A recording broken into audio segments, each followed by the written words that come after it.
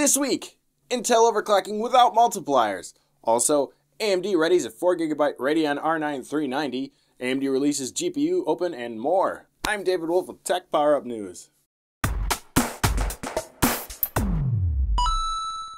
In an attempt to better compete with the GTX 970, AMD has been getting its partners to release new 4GB versions of the R9 390. The new variant would feature 4GB of 512-bit GDDR5. This would allow AMD and third-party manufacturers to save money on each card. The 390 currently sells for $309 USD, which is not too bad a price, and the reduction will hopefully bring the card down $30 to $40 to a nice $260, $265, $259.99 would be great. This reduction in memory, however, would make the 390 just a overclocked rebrand of the previous generation's R9 290, with clock speeds being 10% faster, with proportional performance increase naturally, so a solid performer at a pretty nice price. Not bad. With NVIDIA's GameWorks API having had nearly 2 years to pick up steam, and with a handful of big titles being developed with its effects in mind, like Fallout 4, Just Cause 3, and the oh-so-well-received Batman Arkham Knight, AMD eventually had to introduce a software development kit to counter it. AMD's new GPUOpen, open meaning open source, GPUOpen gives developers unprecedented control over the GPU, with a nice big kit of ready-to-go visual effects, tools, libraries, and SDKs. As AMD has 100% market share of the game console market, with only 20% of PC graphics, the company likely hopes widespread adoption of GPUOpen will reduce incentive to purchase NVIDIA graphics, as less games may be tailored specifically for those GPUs.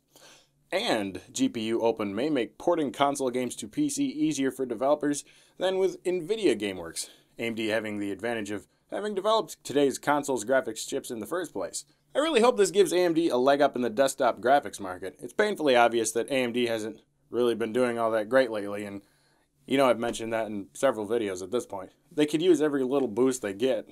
If you're in the market for a budget-minded hexacore, AMD just introduced its new FX 6330, an AM3 plus 32nm chip based on Vishera Silicon. The chip will be clocked at 3.6 GHz with a turbo core frequency of 4.2, which sounds impressive at least. The chip has 6 MB of L2 cache, 8 MB of L3, a TDP of 95 watts, and should be priced at 109 American dollars. Likely a replacement of the previous FX 6300.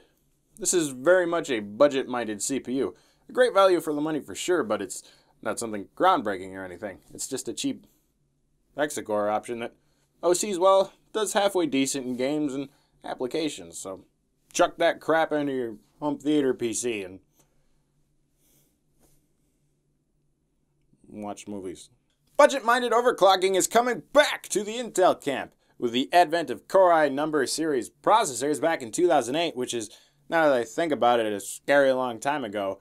Intel integrated Core Logic, also called a North Bridge, with their CPUs, which caused issues with stability when adjusting the base clock using BCLK. Now with Skylake CPUs, you aren't limited to purchasing a K CPU to overclock it. You can buy a dinky little Core i3 6320 and overclock it to hell, or whatever your cooling system gets you to. An overclocker in the Philippines going by Genjin did just that, taking the chip to 5 GHz on a Supermicro C7H170M motherboard. ASRock, whatever, was quick to announce that their Z170 Extreme 7 Plus motherboard will be able to support a Core i5 6600 at 4.5 GHz using an experimental BIOS they hope to release soon. It's interesting Intel let this just kind of stay under the radar up until now. I mean, at least I haven't heard about it. I guess they just want you to shut up and dish out for an i5 or i7K CPU. I mean, why would they want you to spend less? Friggin' $300. Whoa. That's all the news I have for this week, but there's more every week, so stick around. Also, make sure to check out our website and you'll find lots of great articles on stuff I talked about in today and other stuff like Apple names Jeff Williams Chief Operating Officer. Sapphire introduces Radeon R9 Fury Nitro graphics card.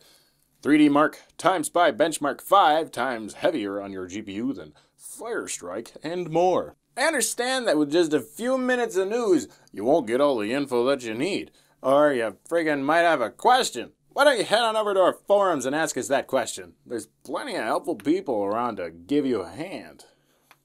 Did you watch this video and think, hey, I wanted gaming news? Have I got the channel for you? Check out our sister channel, TechPowerUp. They've got awesome game reviews and weekly gaming news. Clicky, clicky.